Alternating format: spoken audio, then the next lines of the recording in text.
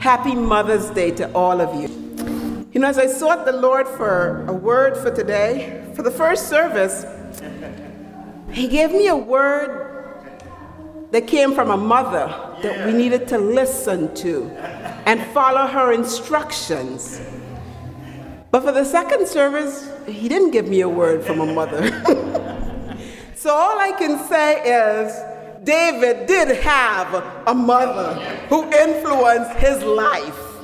And sometimes when people see us, they don't see the mother who has led us to where we are, who's influenced our lives. My mother has passed away. She's gone.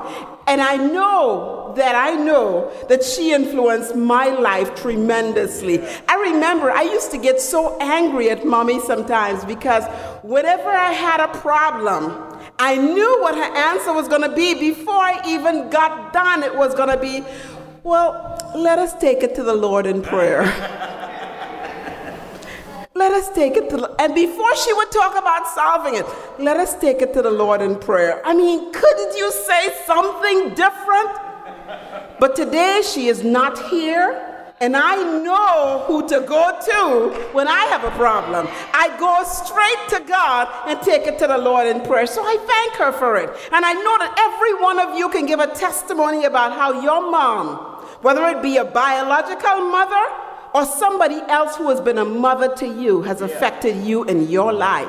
And we want to give God a round of applause, a thanks for all the mothers in our lives.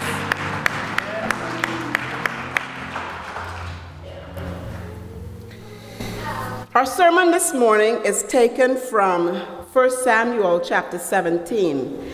It's actually taken from the entire chapter. However, we're not going to read the entire chapter, which is 58 verses long. But we will read the first 11 verses of that chapter. And then as we continue to walk through, we will see the other verses because they'll become apparent to us. So 1 Samuel chapter 17. Let me hear some amens when we find them. Amen. Okay, I'm reading from the New International Version. Now the Philistines gathered their forces for war and assembled at Socoh in Judah. They pitched camp at Ephes-Dammim between Socoh and Azekah. Saul and the Israelites assembled and camped in the valley of Elah and drew up their battle lines to meet the Philistines. The Philistines occupied one hill and the Israelites another, with the valley between them. A champion named Goliath, who was from Gath, came out of the Philistine camp. He was over 9 feet tall. He had a bronze helmet on his head and wore a coat of scale armor of bronze weighing 5,000 shekels. On his legs he wore bronze greaves, and a bronze javelin was slung on his back. His spear shaft was like a weaver's rod, and its iron point weighed 600 shekels. His shield bearer, went ahead of him. Goliath stood and shouted to the ranks of Israel, "Why do you come out and line up for battle? Am I not a Philistine? And are you not servants of Saul? Choose a man and have him come down to me. If he is able to fight and kill me, we will become your subjects. But if I overcome him and kill him, you will become our subjects and serve us." Then the Philistines said, "This day I defy the ranks of Israel. Give me a man that can fight, and let us fight each other." On hearing the Philistines' words, Saul and the Israelites and all the Israelites were dismayed and terrified. Father, we just thank and praise you for your word, because your word is life. It is truth. And God, it restores us, it reverberates us, but it not only does that, but it empowers us to walk in your service, walk in your way, walk in your light, to love you, God, and to serve you. And so, God, this morning, as we look into your word, would you apply it to our hearts, to our minds, to our souls, to our spirits? God, we want to be hearers of your word. So we ask that you would anoint each of our ears that we could hear. But we want not just to be hearers, but doers also. So let our lives be changed because you have spoken to our lives and to our spirits this morning. We ask all these things in Christ's name. Amen. Trying to find a title for this message. It's called Trial to Triumph. The path for defeating our giants. Every one of us have trials in our lives. Everyone. Yeah. And if you're not going through a trial right now, you wait. Coming to Christ doesn't mean the end of trials. It doesn't mean the end of testing. It means that there's someone who's going to walk through your trials with you, who's going to take you through the trials, and on the other side, you can look back and know that you came through because of the blood. So this morning, as we look at trial to triumph, defeating our enemies, we see the Israelites, who were often engaged in battle to maintain their freedom, was once again faced with a battle. Battles in those times were high stakes. The nation that lost the war also lost their freedom. They were to become servitudes to the winner. The loss was a loss of people, a loss of property, a loss of pride, a loss of privilege. During the life of David, many battles had been fought. During the life of Saul, many battles had been fought. And in those days, there were no weapons of mass destruction, I'm telling you. They didn't have airplane bombers. There were no guns. There was armor, not ammunition. There were spears and swords and javelins, and the power of the punch. Bulletproof vests of the time consisted of a bronze helmet, a bronze tunic to protect your torso, and a good shield. If you weren't up in your opponent's face, your best shot was going to be fired by your javelin, not a pistol. And if you came close to him, then you can use your sword, your spear, or your fist.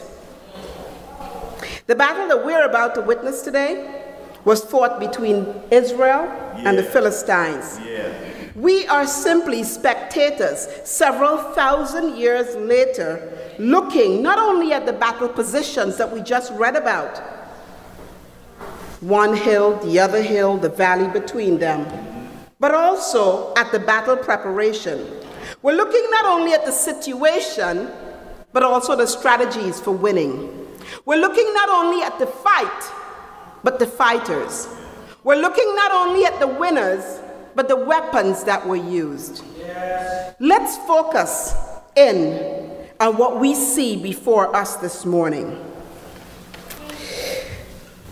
The Philistines. The Philistines were challenging the Israelites to battle. The Philistines and the Israelites had been in perpetual war. They occupied the Canaanite territory before Abraham got there. And initially, they had treaties of peace with him. But sooner or later, they began to engage in battles. And we know that they were in servitude before, because back in the book of Judges, they were in servitude. The Israelites had been slaves to the Philistines after the Philistines had been disobedient to God, began to worship the Philistines' gods. The Lord allowed the Philistines to defeat them in battle and made them slaves. So the Israelites knew what to expect. But not only that, the Israelites and the Philistines had fought battles in which the Israelites had won. They had experienced victory. After Saul was anointed as king by Samuel, Saul's first victory was against the Philistines. The Philistines threatened one region. Saul caused all the men of Israel to gather by scaring them, actually. He cut up some oxen and sent the flesh around the town. And he said, anybody who doesn't join the army, this is what will happen to your oxen. Nobody wanted their monies to be taken away from them, and that's what the oxen meant. And therefore they all joined. 330 men joined the Israelite army. And that was the first battle that Saul fought and won. And after that, people didn't have any problems with him becoming king. So Saul had experienced victory. What was the difference here? In fact, Saul was so confident of his victory that he reduced his army size to 3,000 men so he could beat Philistines. He was confident of victory. And here in this scene, we see the Philistines have now entered the Israelites' territory, because they're just by Judah here. They're not even in their own land anymore. They come into the Israelites' land, occupy one of their hills that's facing another, and is challenging them to war. And the challenge is a little different from how it typically is. Typically, you have one army going against the other army, they're lining up in battle, and then they're all coming down to one point and fighting with one another. However, in those days, there were also part of the rules of engagement also allowed for one man from one army to defeat one man from another army, and if whoever was defeated, that whole nation would have to surrender because of that one man.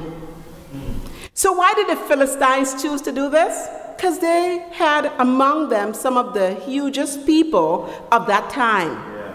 The Anakites, who, as we would remember, when Moses sent 12 spies into the promised land and said, go see what the land has to offer, they came back and they said, oh, there's a whole lot of good stuff in that land, just like God said. But the people are giants. They're so huge, we look like grasshoppers in their sight. And the majority of the spies, 10 out of 12, suggested that they don't invade the land because the people were so big. Come on. And so now 3 of the major cities of the Philistines still had these huge Anakite people. And Goliath was one of their hugest. And so he stepped out in front. And he said, well, look, we're Philistines. Y'all are Israelites. We're fighting one another. We don't have to have all of us engage in battle. You know, at the end of this battle, there'll only be one person dead, either one of you or one of us. Come out. Come out. And typically what they would do is they would come out day after day and they would taunt the enemies. Yeah. And they would seek to irritate them so much that finally they would send somebody and then the battle will engage, and whoever won became the leader and whoever lost became their slave. So here we have this happening. Not one day, not 2 days, not 3 days, not 4 days, 40 days. Wow. 40 days. These people have been lining up for battle with Goliath coming out, and as the Bible tells us, they were dismayed. That means they lost hope, and they were scared. Yeah. All of Goliath, not the whole army, they were scared of Goliath. Who are the Goliaths in your life that are crippling you right now? And how long have you been watching Goliath on that other hill and don't dare advance to the valley that God is sending you in to fight?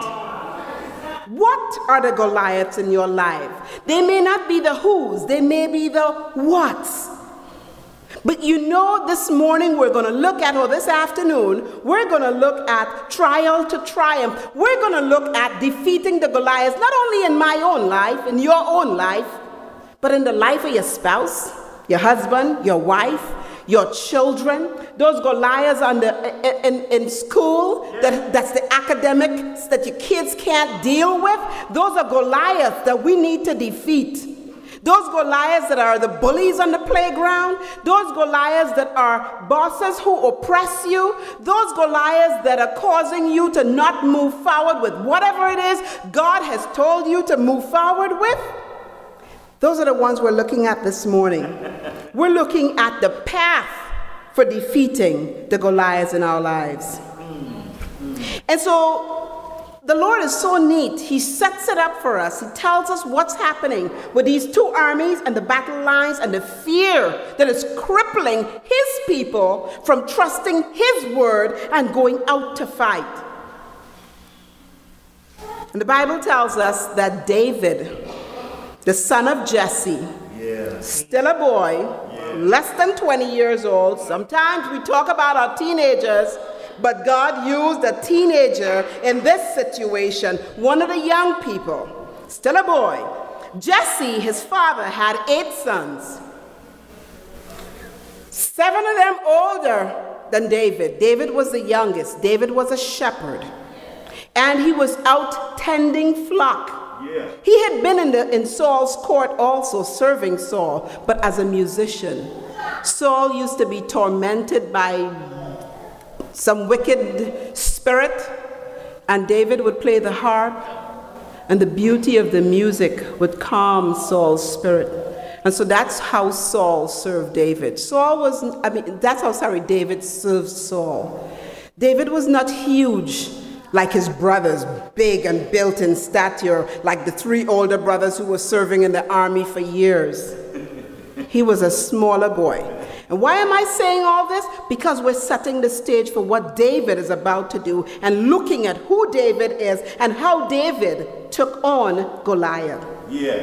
So Jesse says to David, your 3 oldest brothers are in the army. They've been dealing with this thing for quite a while, about 40 days. I know they're probably low on supplies. Here, take these 10 loaves of bread and take it to them. And also take some cheese and carry it for their commander. And come back and tell me how they're doing. Because I want to know. I want to know if they're still alive. I need to know how they're doing. So David sets out on his journey. And the Bible tells us that he left early in the morning to set out on the journey. Left the shepherds that he was taking care of in the hands of one of the hired help shepherds, because he was his daddy's manager of the sheep, but there were other shepherds who worked for them, so he knew he could leave them in the hands of responsible people and head out as his dad had asked him to go and take bread for his big brothers. That's really what he was. He was a messenger taking bread for his big brothers and some cheese to make sure that the commander treats them right. So as far as he was concerned, that was his mission. That was the mission his earthly father had given him. And David gets there, and David discovers when he gets there that they're right in time to see the men lining up. They're just coming out of camp and lining up. And so he can't get to see his brothers because they're no longer in the camp, they're in the battle line. And David wants to go see them because part of what you had to do to assure the father that the boys are all right, he asked him to bring back a pledge. In those days, what you did is you brought back a little piece of the person's hair or a little piece of their clothes. So it wasn't just your word. You can bring back a piece of my hair and say, here, this is Angela's hair. I'm telling you, she's still alive. So he needed to physically be in contact with his brothers. So here he doesn't stay in the camp. He leaves the food there and he goes to where they are so he can obey his dad and get a pledge to come back. And while he's there, he sees this huge giant coming out front and saying the things that we just heard him say. Am I not a Philistine? Are you not servants of Paul? Choose a man, have him come down here to me. And if I overcome him, you'll be my slaves. And if you overcome me, then we'll be your slaves. Come on, y'all, come on, can't you fight? And David is looking at this and going, whoa. Whoa, who is this uncircumcised Philistine that challenges my God? How dare he? Now, remember, he's the smallest among the group, the youngest among the group, the least experienced, and the most incensed. Everybody else is afraid and has lost hope. And And they are experienced. They have beaten the Philistines before.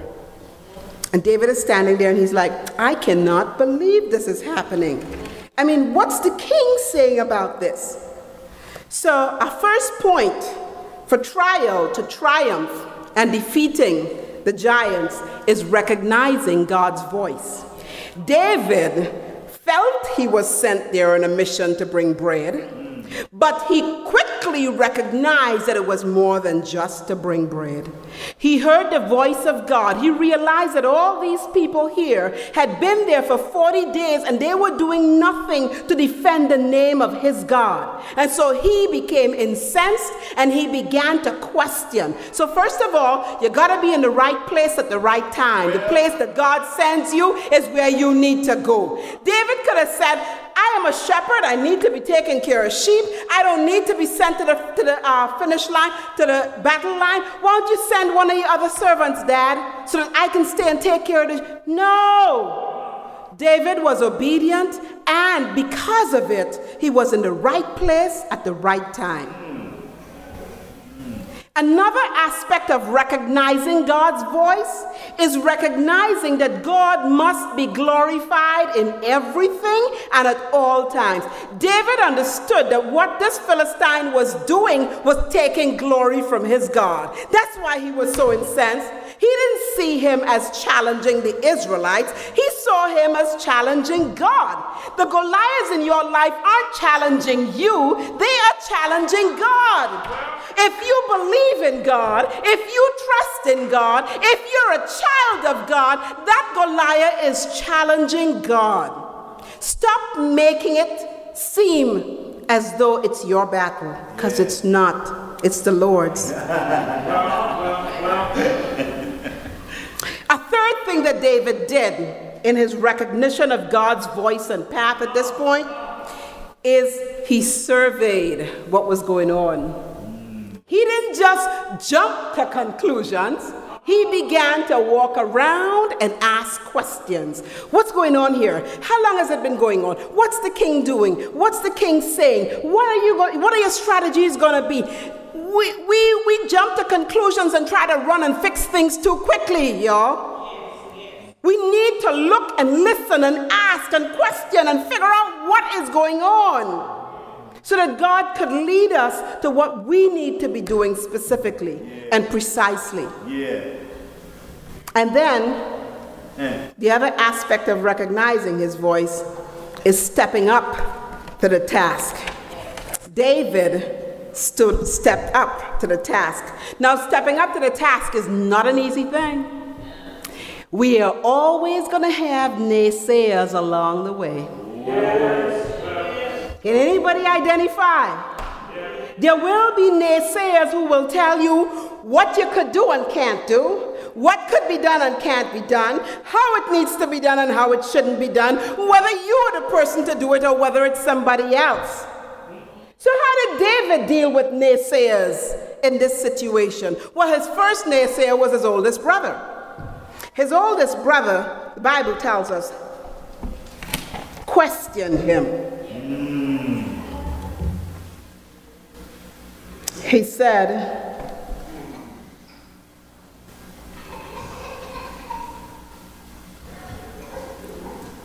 when Eliab, David's oldest brother, heard him speaking with the men, he burned with anger at David. And he asked, why have you come down here? And with whom did you leave those few sheep in the desert?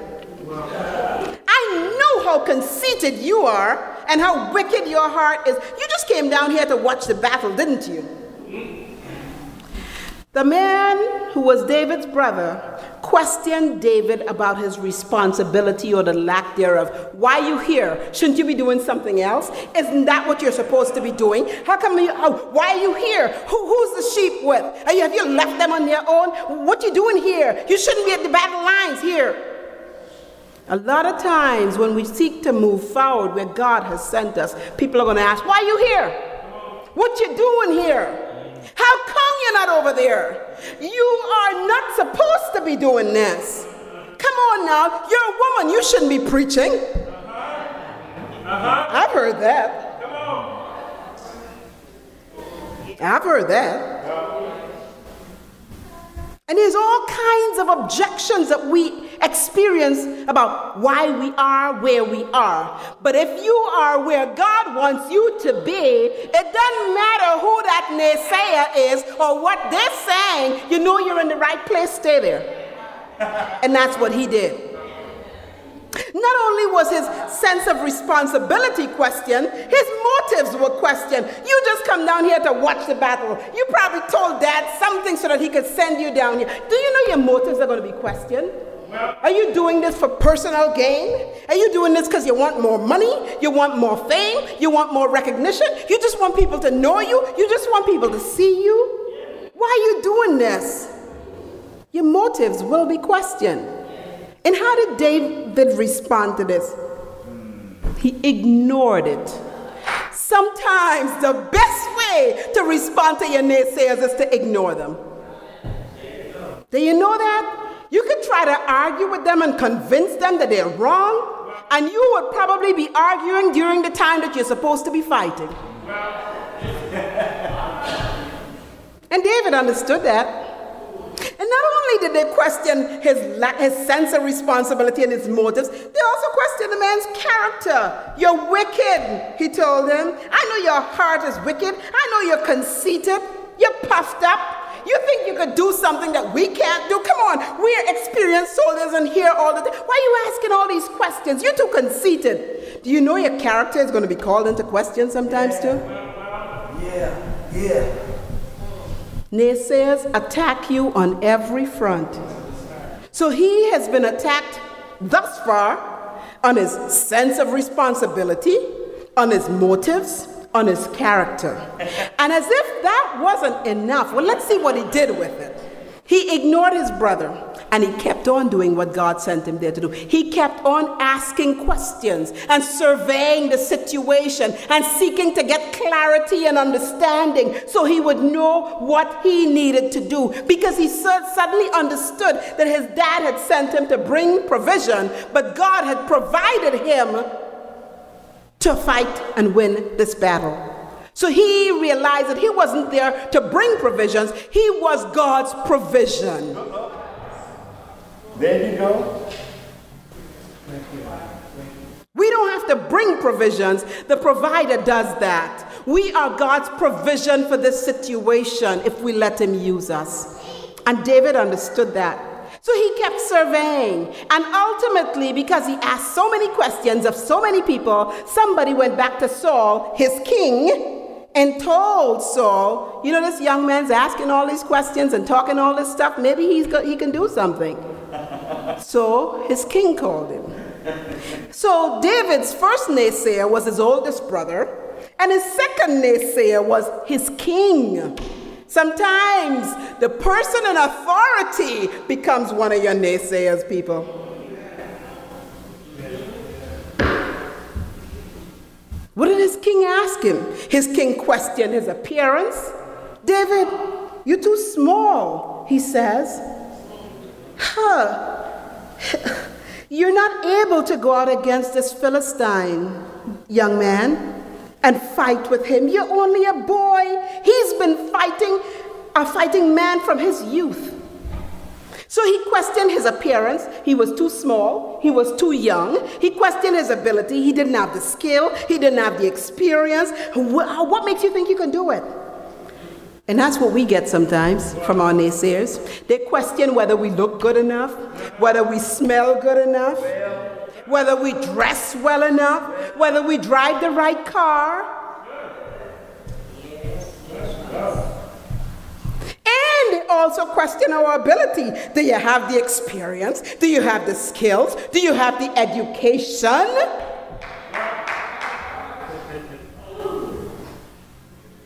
So David responded to the questions about his sense of responsibility, his motives, and his character by pretty much silence, because he pretty much said to his brother, why are you trying to silence me?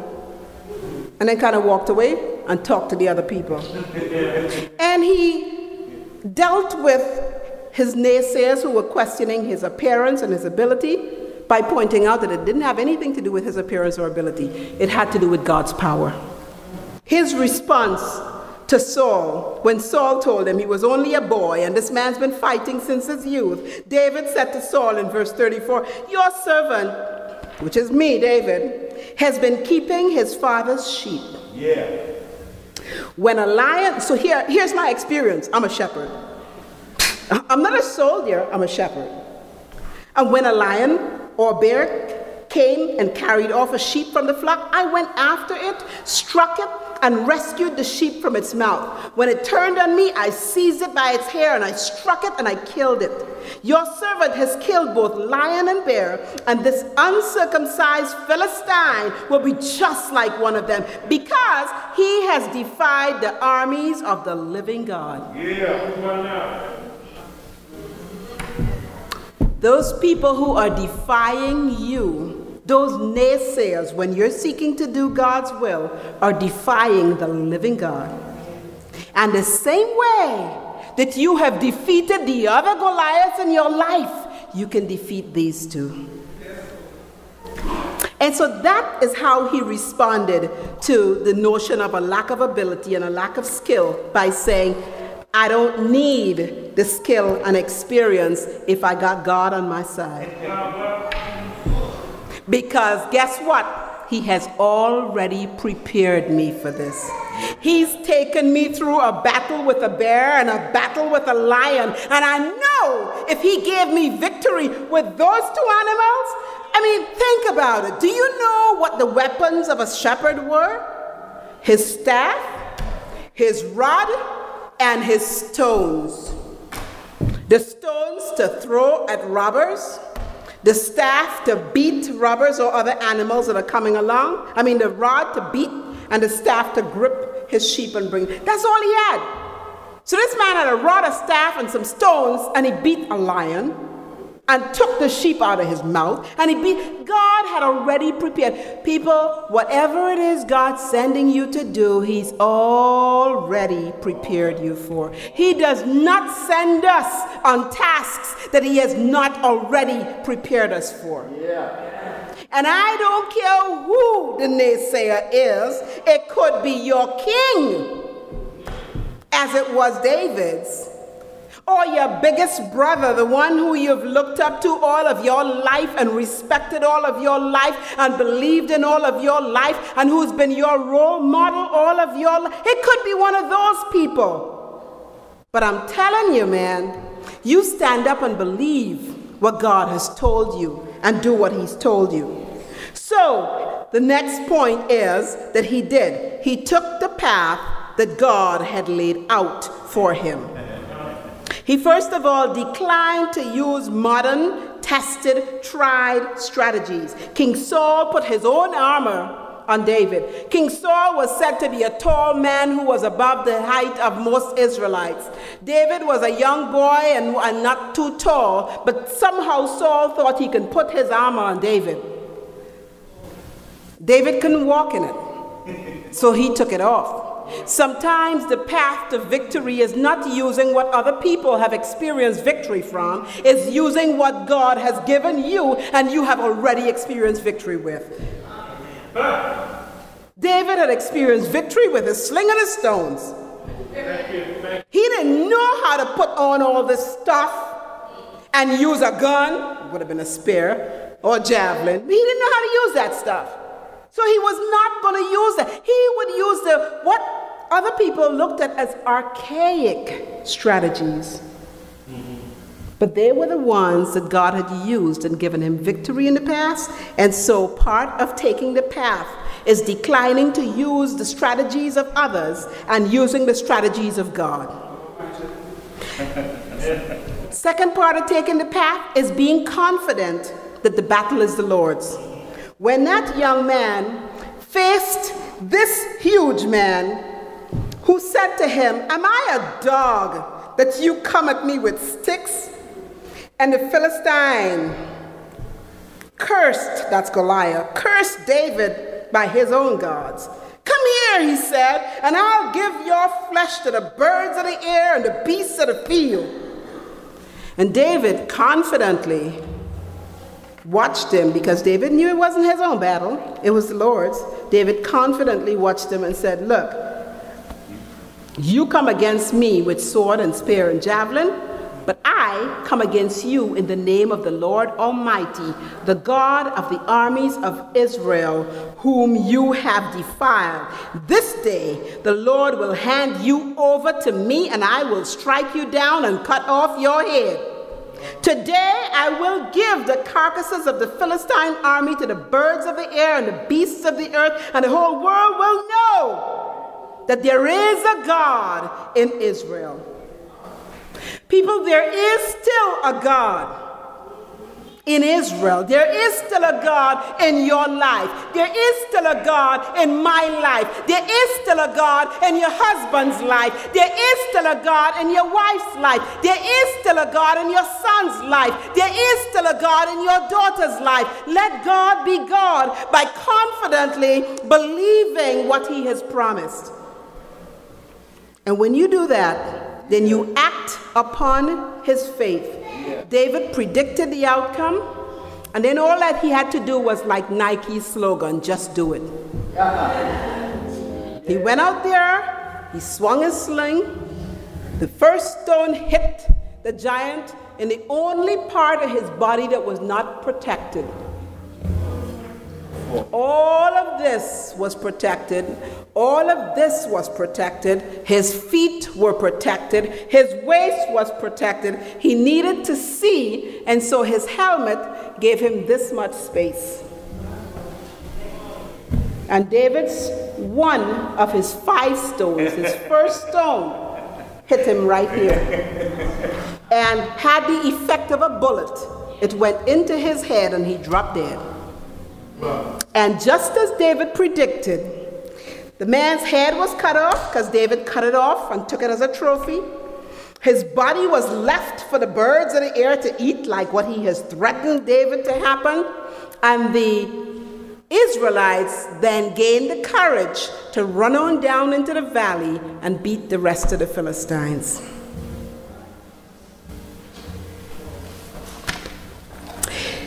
I tell you that our adequacy does not depend on the sophistication of the equipment or the quality of the technology we employ or the size of our weapons or the frequency with which somebody else has used the strategy, the statistics on how it's used, how much knowledge you have, how many degrees you have.